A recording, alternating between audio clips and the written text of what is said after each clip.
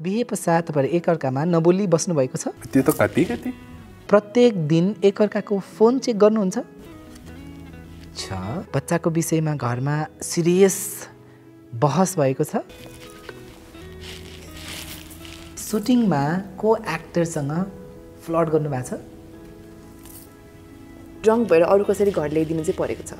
Okay श्रीमान होस् त यस्तो एउटा खुट्टा सयौं हातमा हजारौं पाक्यो। म परिपक्व छुइनँ त्यति। 27 फेब्रुअरी ए तपाईहरु यो मिलिमे त हुँदैन यो।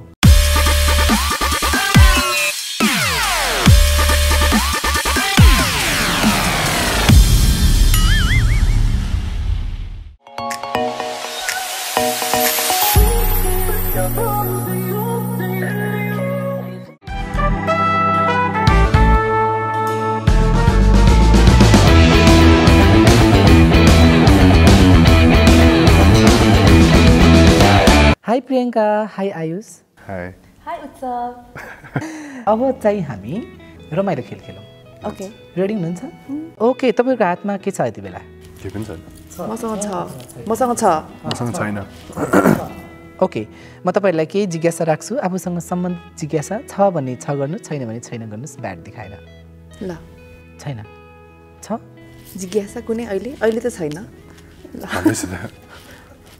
र तपाईहरुलाई पहिलो जिज्ञासा छ, बिहे पश्चात तपाईहरु एकअर्कामा नबोली बस्नु भएको छ? अब छैन। म मेडिटेट गर्दा हैन झगडा परेर भन्नु खोजेको। ए छैन। अब मेडिटेट एक्सरसाइज गर्दा त त्यो त बोलिँदैन नि। र प्रत्येक दिन एकअर्काको फोन चेक गर्नुहुन्छ? छैन। बच्चाको विषयमा घरमा सिरियस बहस भएको छ? बहस भनेको कस्तो? I mean discuss. हेल्दी कि unhealthy? Healthy, of course healthy. छ। र बेडरुम फोहोर भयो भनेर एकअर्कालाई गाली गर्नु भएको छ? मलाई चाहिँ किन? तिमीले मलाई देखायो मैले पनि देखाएँ। र आफ्नो फिल्म हेरेर आफैलाई गाली गर्नु भएको छ? ह?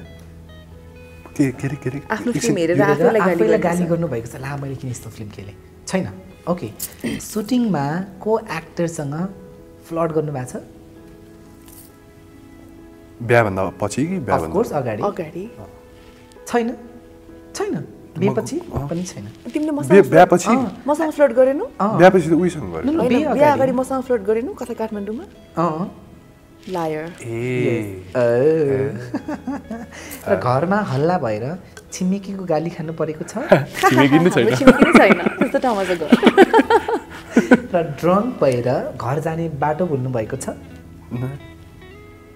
मैले भुलेको चाहिँ होइन, हराएको चाहिँ छुइनँ, तर ड्रङ्क भएर अरू कसरी घर ल्याइदिनु चाहिँ परेको छ। ओके। त्यो त कति धेरै अगाडि तर। अहिले त होइन, अहिले त। र अनजान व्यक्तिले तपाईको फोन चलाएको छ? नचिनेको मान्छेले? छैन मेरो त। कुन हिसाबले?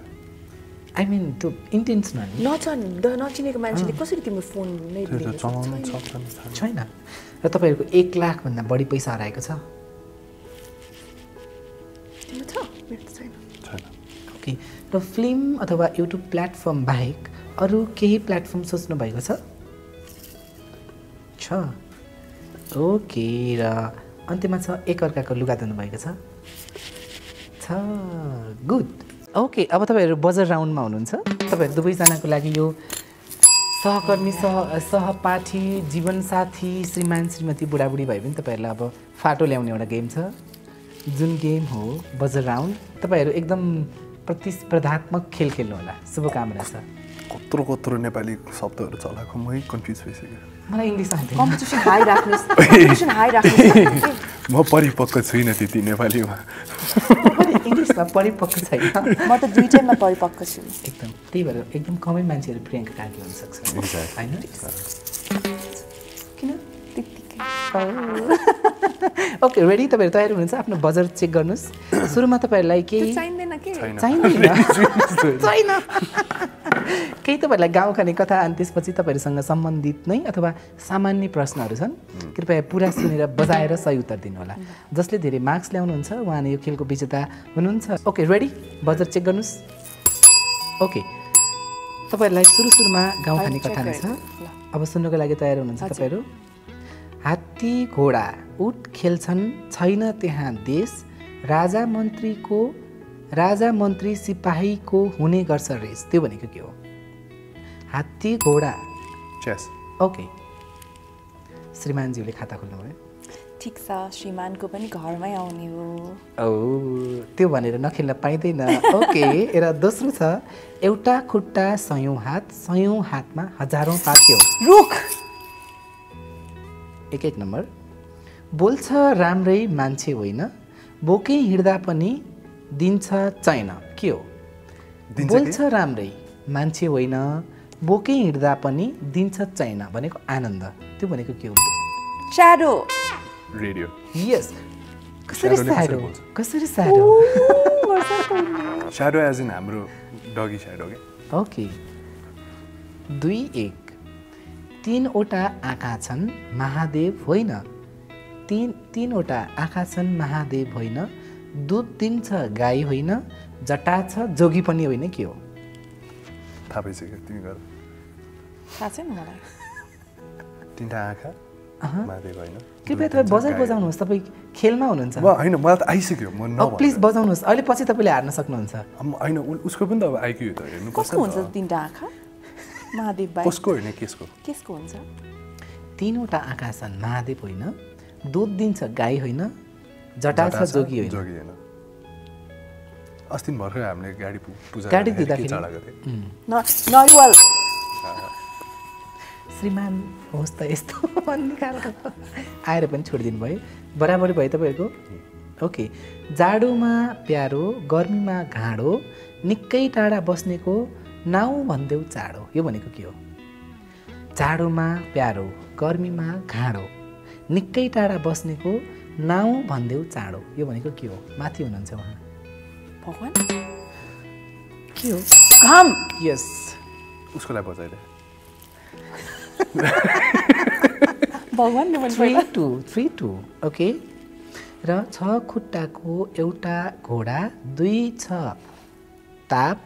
तापमाथि अन्नपातको हुने गर्छ नाप तराजु यस ड्र भइरहेछ तपाईँ दुईजना बिच र अब तपाईँहरूले सामान्य ज्ञान आफूसँग सम्बन्धित प्रियङ्का कार्कीले टाइटल रोल लिएर कुन फिल्म खेल्नु भएको थियो मैले बजाएको छु यस प्लिज भन्न पाउनुहुन्छ यस उसकै नो बजाएर भनिहाल्ने हो ए सुन्तली बजाएर पनि नभन्नुहुन्छ भने तपाईँले बजाएर भन्न पाउनुहुनेछ अर्को मैले पनि पढ्नु पर्छ माला दुईटै राइट हो नो तर यहाँ सुन्तली छ एउटा मात्रै ओके प्रश्न एउटा मात्रै उहाँले लिड गर्नु भएको छ एक नम्बरले सुन्तली होइन सुन्तली पनि हो माला पनि हो नि त टाइटल रोल ठिक छ ओके तर यहाँ सुन्तली उल्लेख गरिएको छ हुन्छ थ्यांक यू र आयुष्मान जोशीको सरप्राइज भूमिका रहेको फिल्म कुन चाहिँ छ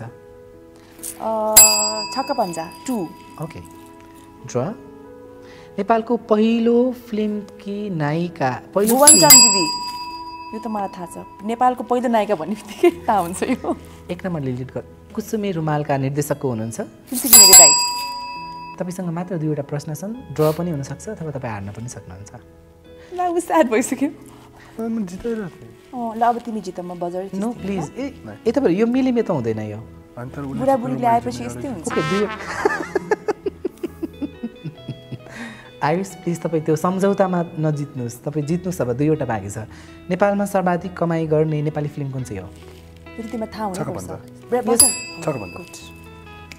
रङ एन्सर भइरहेको छ छक्का पञ्जा पछि के छ सिरिज 3 यस 3 र अन्तिम छ कागको फुल चोर्ने चरी कुन चाहिँ हुन् कोइली तपाईको ड्र भएको छ अब दुईटैले प्राइज पाउनु पर्छ दुईटैले प्राइज हैन अब फेरि एउटा खेल हुन्छ एउटा प्रश्न आउँछ ओके रेडी छ रेडी हुनुहुन्छ तपाईँ एकदम रेडी छ र प्रियङ्का कार्की र आयुष्मान जोशीको फर्स्ट एनिभर्सरी कहिले पर्छ बिहाको कि इन्गेजमेन्टको कि No, डेटिङ गरेको of course, बिहेको। 27 February उसैको birthday। 2021 27 February